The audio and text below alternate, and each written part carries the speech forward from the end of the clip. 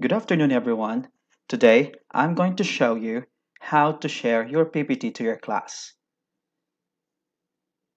Take a look. For instance, you already have set your meeting with your class, so you're starting already to show your PPT. Click on the Share button, and from that, you can see four choices. So we have here Desktop.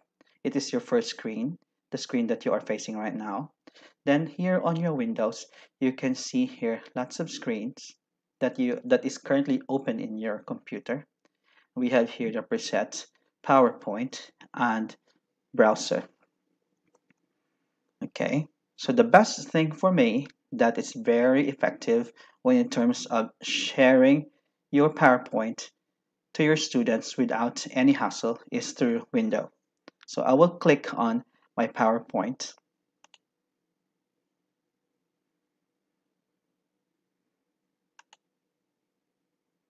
So it is already sharing on your screen. So when you have this on your screen, the students can also see it within their screen. Okay, so while having this, you can click on maybe your chat bar. We can also check students' questions through chats. You can also check students' participants, and if you can mute and unmute them, for instance, while your PowerPoint is still showing in your student's screen. So you have nothing to worry if this is showing on your screen because the PowerPoint presentation is currently showing it to your students.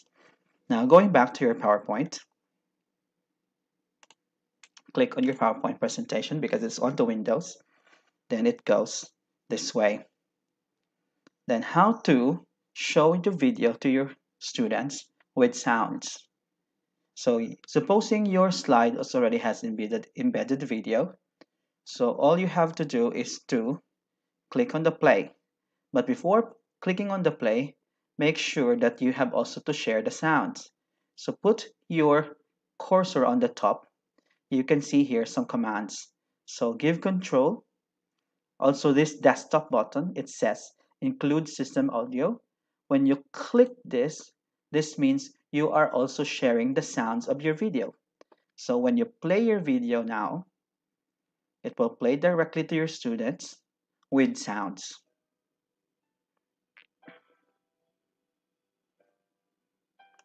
All right.